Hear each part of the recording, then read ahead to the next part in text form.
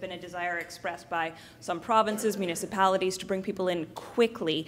There's also been a discussion about whether or not we could send Canadian officials to the refugees, be they in camps or whatnot, and do the security screening there, because I know that's something you're concerned about.